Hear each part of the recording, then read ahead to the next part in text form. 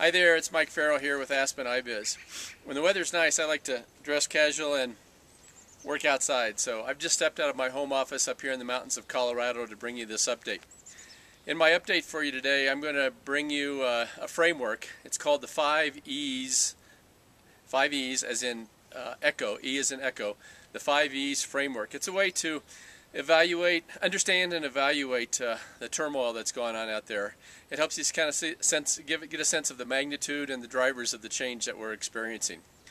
Many are asking, there's a lot of stress, a lot of anxiety, and many are asking, what should they be doing financially? Many are wondering if the deleveraging is over, or is there still more downside to come? So I have two things for you to consider as you address those two items. The first is, as Steve Forbes likes to say, obtaining more financial education, increasing our financial literacy, and the resulting empowerment will open our eyes to new opportunities. And those are going to be the keys to the success of resolving this financial crisis.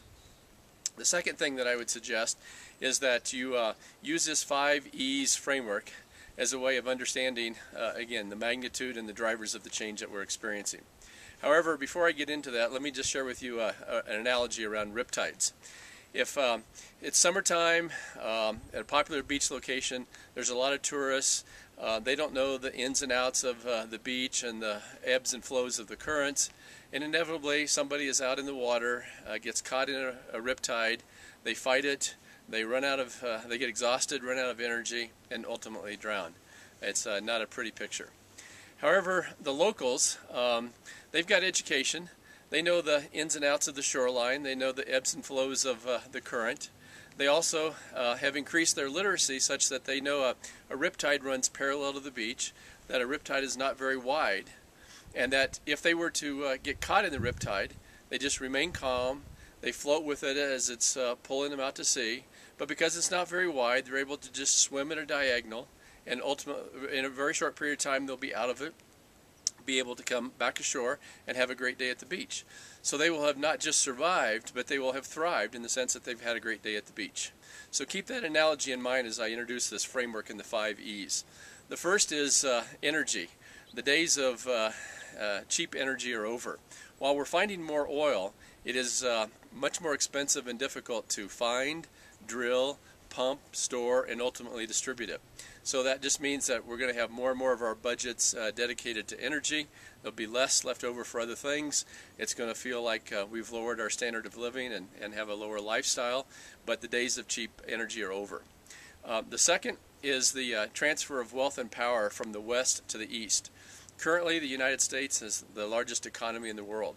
However, by the middle of the decade, or middle of the century, about in the 2050-ish time frames, China is expected to have the largest economy.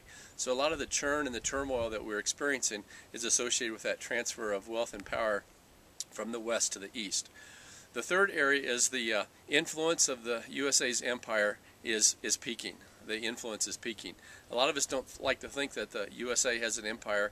However, we have troops on bases and deployed to over 50% of the countries on the planet. And the cost of this deployment, as well as our increasing government, the cost associated with our larger and larger government and the associated services, is essentially breaking the country. And therefore, without that financial might, the influence of the U.S. empire is peaking. Number 4 is the experiment with paper money. It's running its course. When you have a banking system based on a fractional reserve system that uses fiat currency and a central bank that can essentially increase the money supply by printing large amounts of money, you get all the horrors associated with runaway inflation. Many people don't know this, but the current Federal Reserve System is the United States' 4th attempt at a central banking system. The previous 3 attempts did not end nicely, and it's anticipated that this 4th attempt will not end nicely either. And item number 5 of the 5E's of the evaluation framework is that the economic cycle is over. For the last 25 to 30 years, our economic cycle has been based upon credit expansion.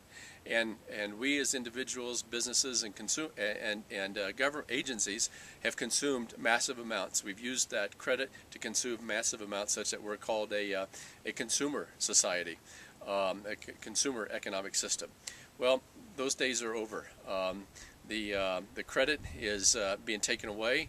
There's a significant amount of reduction in credit. There's going to be less left over for people then to consume. There'll be something new and something different, but the economic cycle as we know it is over. So I invite you to go to my blog. I've got a brief write-up on this framework and a pointer to an article where there's a lot more detail about the framework.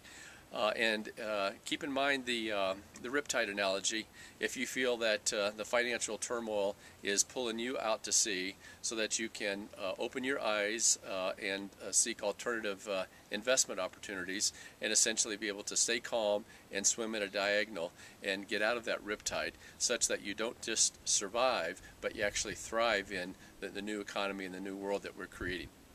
Until next time, I invite you to meet me on Facebook, follow me on my blog, watch me on my YouTube channel, and join me in my ventures as I increase my financial literacy and pursue alternative wealth-creating strategies that are generating multiple streams of income. The URLs for all the sites are listed on the screen. And in closing, as always, here's to your success.